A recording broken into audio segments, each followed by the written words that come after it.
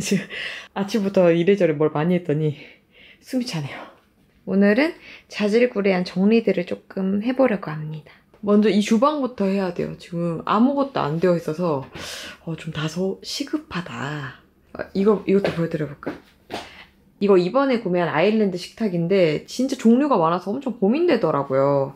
그러다가 발견한 이 녀석. 이게 다른 아일랜드랑 다르게 좀 높아요. 평균적으로 나오는 그 높이보다 살짝 높아가지고 제가 요리 같은 거 할 때 되게 좋더라고요. 그래서 요거를 샀고, 높이랑 이런 것들 다 좋은데 굳이 단점이라고 하면 이쪽이 텅텅 비어있어서 수납하기 어렵다는 거. 그래서 제가 여기에다가 수납할 것들을 샀습니다. 지금 해볼 거예요.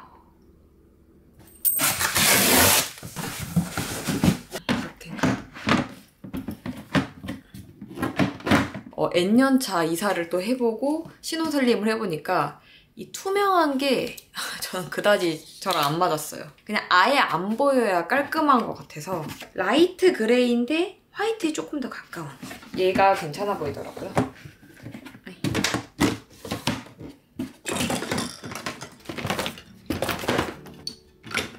딱 맞는다.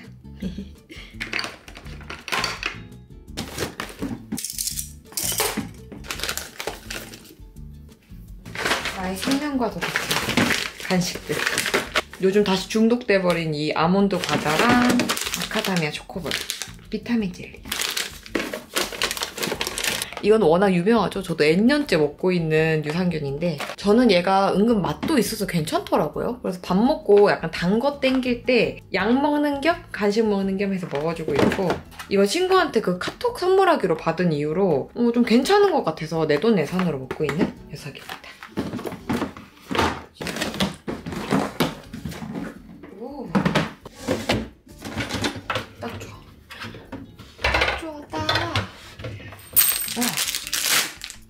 신기하다. 오, 이게 붙어?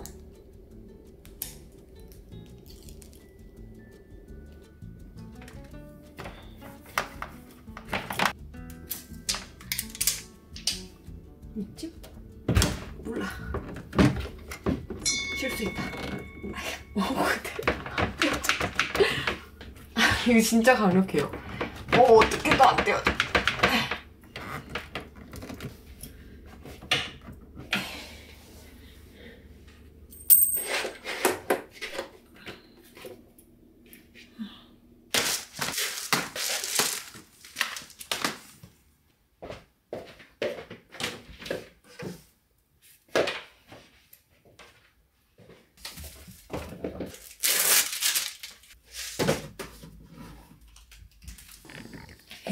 그리고 여러분, 저 드디어 건조기가 생겼답니다. 이야! 이게 지금 LG 건조기인데 새 거는 아니에요. 이 집에 원래 살고 계시던 주민분께서 나가시기 전에 저희한테 이거를 물어보시더라고요. 그래서 상태가 너무 괜찮고 또 제가 막 대형 건조기까지는 필요가 없어서 안 그래도 딱 이 사이즈 정도를 생각하고 있었는데 20만 원에 넘겨준다고 하셔가지고 냉큼 잡았습니다. 새 거는 아니어도 제 첫 건조기예요.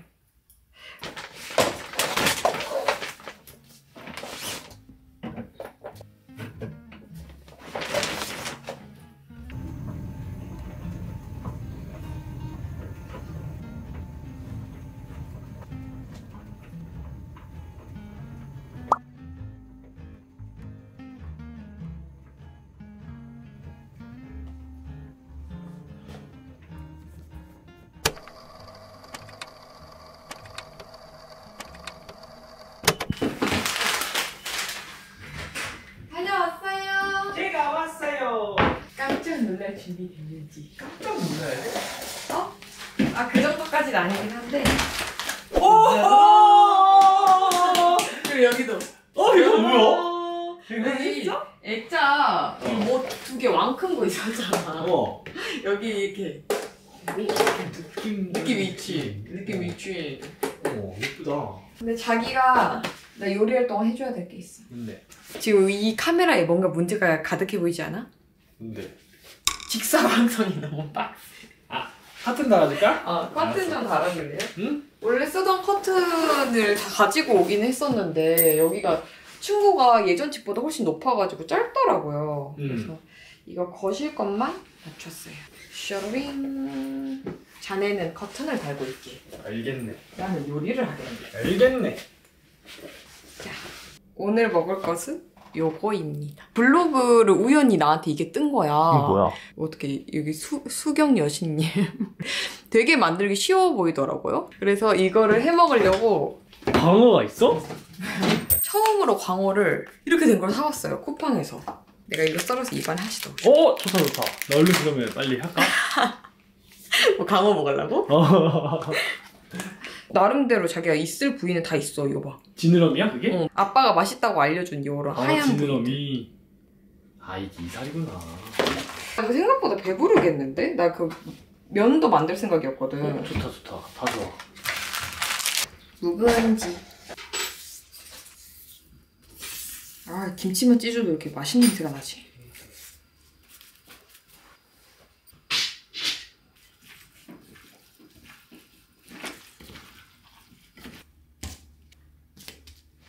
당장 썰어서 먹고 싶다. 회는 처음 해봐가지고 이거 어쩌지? 너무 얇으면 맛이 없겠지? 그럴 것 같기도.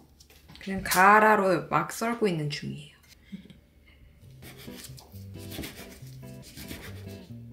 이라시마세. 이라시마세. 여기는 초원 스시 데스. 맛있어? 우와! 괜찮다!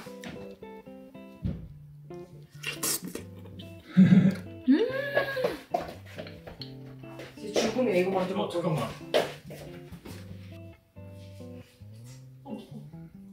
어때? 미쳤지? 초밥집 같다. 미쳤지? 와 진짜 맛있다. 다행이다. 내가 약간 걱정했는데 비릴까봐. 안 비리지? 하나도 안 들어.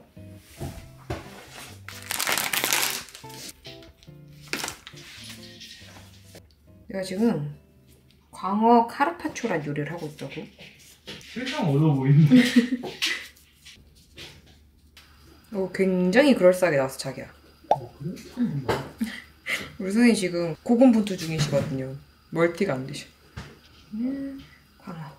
광어.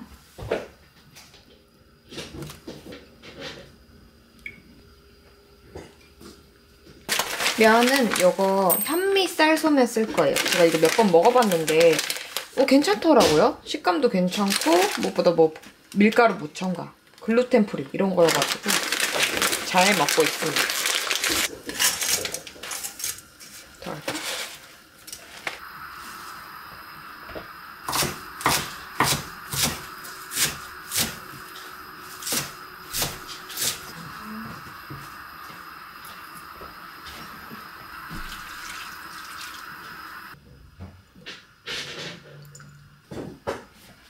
들기름 다 먹어버렸어.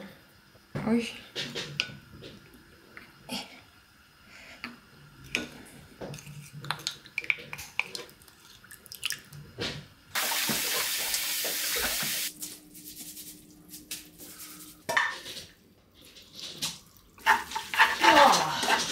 우와! 자기야 대박!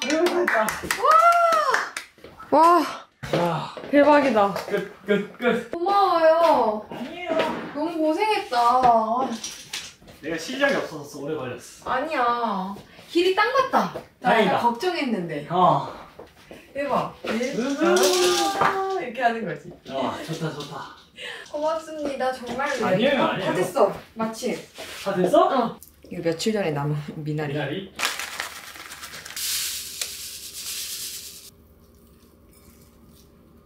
눈 감아. 봐버렸어. 못 봤어. 짜라란. 광어 카르파치오입니다.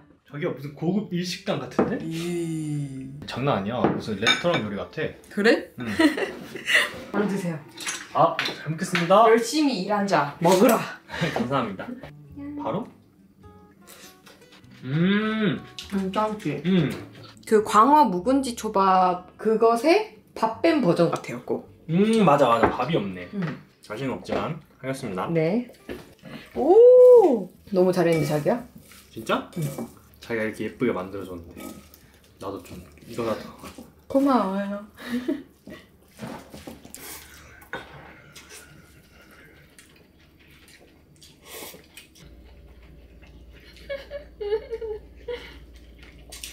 우리 근처에 횟집 가까운 데 있잖아. 거기 갈까 쿠팡 시킬까 고민했거든? 근데 왠지 문전박대 당할 것 같은 거야. 아, 그럴 수 있다. 응. 그럴 수 있네. 아, 난 또 누가 이만큼을 떠줘야. 그러니까 그럴 수 있어. 그래서 그냥 쿠팡으로 시킨 거였거든. 싼 거 아니야?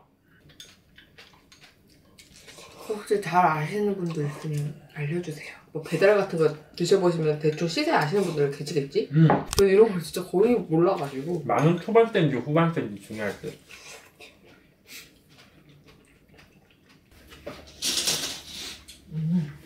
이제 시원해?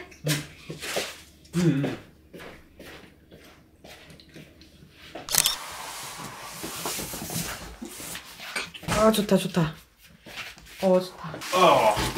잠깐만. 잠깐만. 야 나가. 나가? 뭐야? 부품 이게 다인가? 응?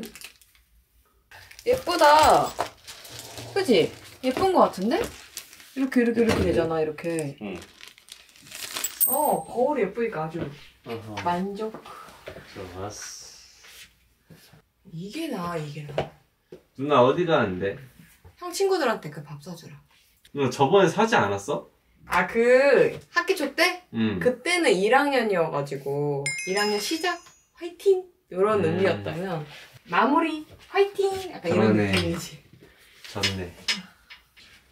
형 친구들 보면은 괜찮지? 경쟁자가 될 수 있나? 형 친구들? 어떻게 보면 이게 상대평가니까 경쟁자인 거는 맞는데 근데 같이 가는 동료에 조금 더 가깝지.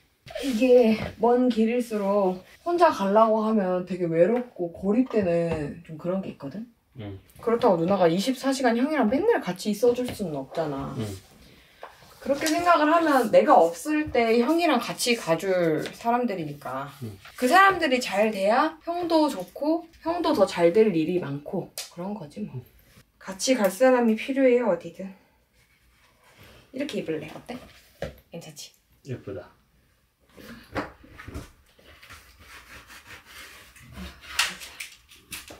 진짜 오랜만에 보는 건데 꼭 이런 날 여드름이 난다니까요. 하필 이렇게 또 젤로다가 못생긴 존에다가 근데 이런 걸 또 애써 가리려고 이렇게 막 두껍게 하다 보면 좀 더 별로인 것 같아서 원래도 가볍게 했던 화장을 오늘은 더 가볍게. 김 선생님 친구들이 오늘 한 6명? 자주는 아니지만 오고 가면서 가끔 얼굴 보긴 했는데 간만에 본다니까 또 굉장히 신나는 게 있네요. 반갑기도 하고.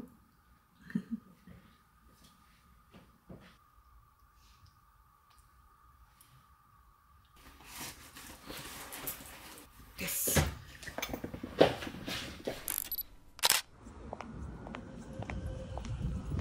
김 선생님! 뛰어왔어? 저기 자전거 들고 왔어. 잘했어요. 자, 들어가자.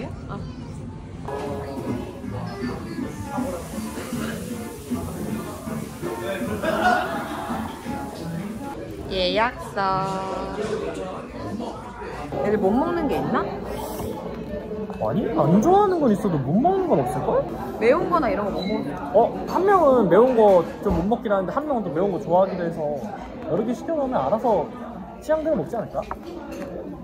제가 가끔씩 막 요리 같은 거 해가지고 보낼 때가 있거든요. 그러니까 일부러 좀 많이 만들어서 남편이랑 친구랑 같이 먹으라고 이렇게 보내기는 하는데 오고 가면서 얼굴 본 거 빼고는 2년 만이구나 그게. 야, 그렇게 된 거 생각하니까 시간 참 빠르다.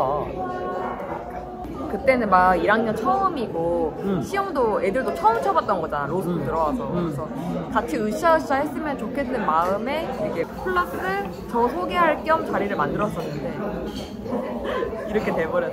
이제는 벌써 시간이 이렇게 지났어요. 3학년이 돼버렸다. 어때? 맛있어? 너무 맛있다 그냥. 너 먹어본다. 진짜로.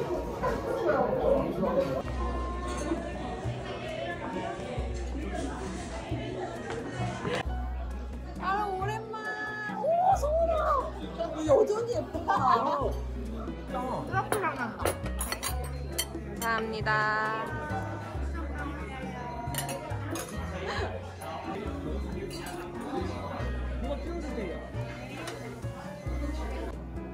일단 먹어보자고?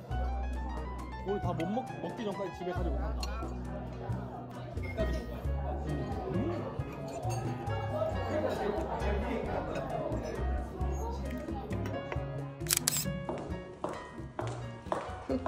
먹어요. 과연 뚜뚜루뚜. 우와, 완전 깨끗하잖아. 잠깐만.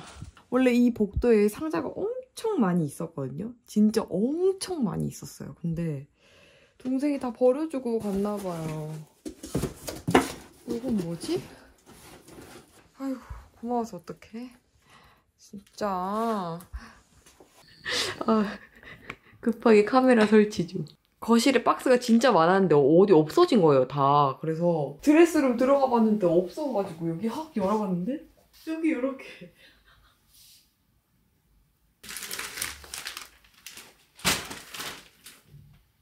아, 나름 분류를 또 해놓은 거야. 원래 저는 여기를 그 가방 넣는 공간으로 쓰려고 그랬거든요. 근데 동생이 이렇게 어디다 넣어야 될지 모르니까 일단 보이는 데다가 넣어놨나 봐요. 옷이랑 이렇게 넣어놨어. 의도한 바랑 좀 다르긴 해도 이거 나름대로 괜찮은 것 같은데?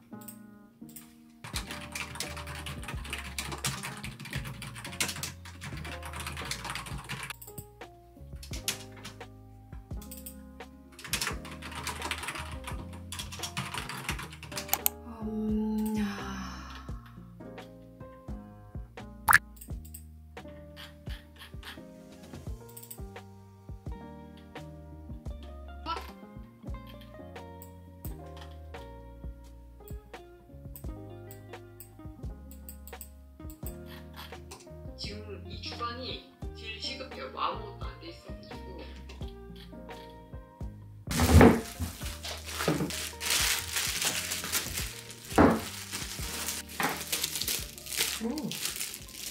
오늘은 너무 피곤하고 또 할 게 많아가지고 이거 간? 에? 왜 저래? 아무튼 이거 오이고추로 간단하게 반찬 겸 저녁 만들어 먹으라고요. 이런 게 아주 효자 음식이란 말이지.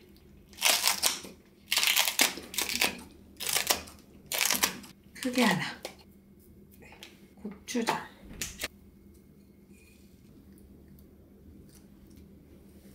내가 정신이 없구나. 아, 이걸 왜 여기다 했지? 어쩔 수 없다. 됐어. 어디?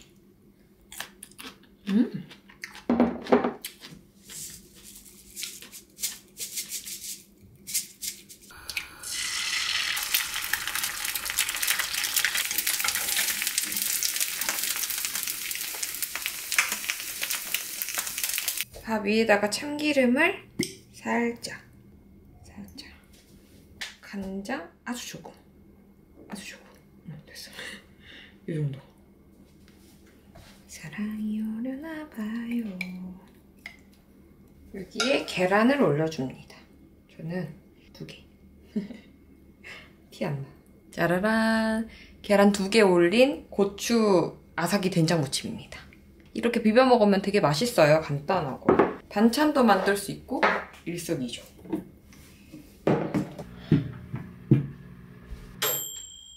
요거는 어묵국수. 제가 저번에 만들어서 이거 보여드렸었나? 찍었는지 안 찍었는지 기억이 안 나요. 정신이 없네. 아무튼 어묵국수입니다. 만약에 안 찍었으면 나중에 꼭 찍어볼게요.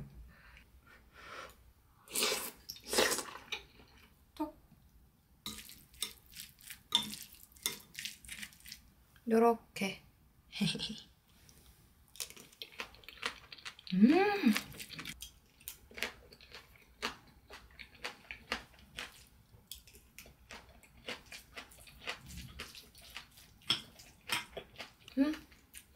저녁쯤 되니까 드디어 붓기가 빠졌네.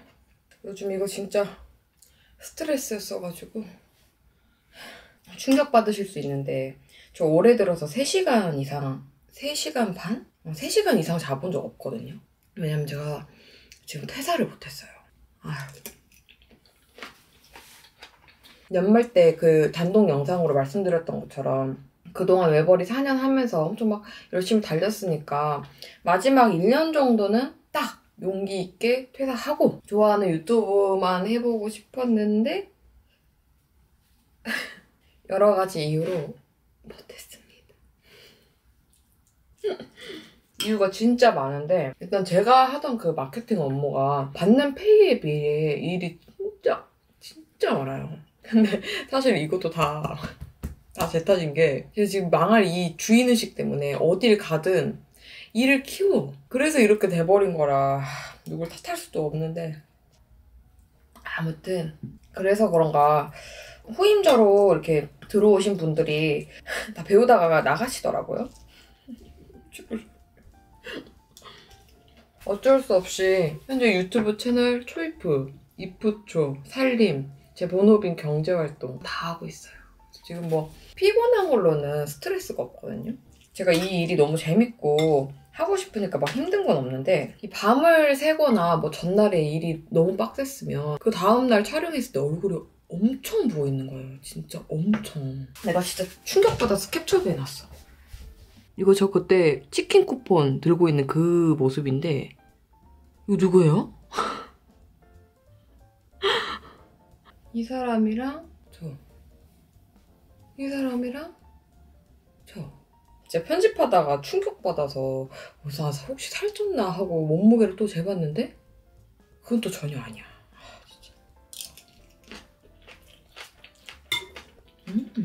근데 또 제가 그렇다고 퇴사를 확 집어 던지고 오기에도 좀 그런 게 있어요. 사람이 들어올 때보다 나갈 때 더 잘해야 되는 것도 있고 진짜 솔직하게 말하면 우리 선생님이 아직 학생이다 보니까 안전한 삶을 위해서는 제가 일을 하는 게 맞거든요. 그때 유튜브 수입이 진짜 불안정하다는 걸 보여드렸었잖아요. 많이 막 물어보셔가지고 그때 수입 공개했을 때 되게 많은 분들이 놀라셨던 것 같은데 그거 진짜거든요. 에이 뭐 그때만 그런 거 아니냐 이런 분들도 계실 수 있으니까 자, 안 보이니? 진짜로 막 매스컴에서 막 유튜버들 뭐 떼돈 번다 그러는 거는 진짜 극소수의 분들만 해당되는 얘기고 수익적인 부분을 계속 물어보셔가지고 또 보여드려봅니다. 그래서 유튜브를 막 영위하고 영상을 더 많이 찍기 위해서는 유튜버들은 광고를 필연적으로 받을 수밖에 없는 것 같아요. 근데 저는 진짜 마음에 드는 거 아니면 얼마를 준다고 해도 절대 안 하거든요. 그래서 이번에도 최근 2월, 3월 모두 광고를 한 건도 안 받은 건데 이렇다 보니까 뭐 나 좋아하는 유튜브만 할래 하고 퇴사를 하기에도 우리 선생님이 걱정되고 막상 퇴사가 마음대로 안 되는 걸 보면 그냥 지금은 좀 더 뭐 죽도록 일해라 라는 하늘의 뜻인가 싶기도 하고 이것이 아직 퇴사를 못한 이유였습니다. 연말 때 말씀드린 그 영상 보시고 이제는 전업 때 한 거냐고 물어봐 주신 분들이 계셔서 공유드려봤어요.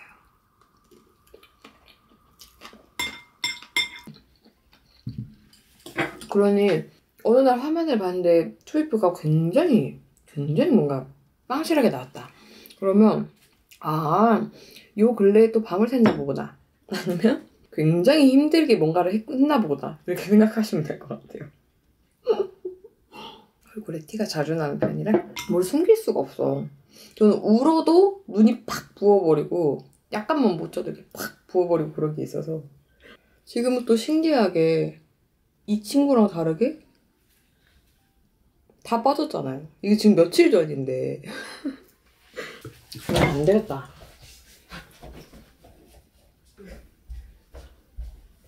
뭐라도 문대고 있어야겠어.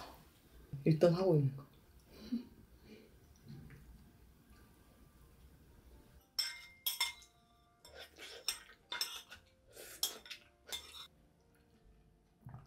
음.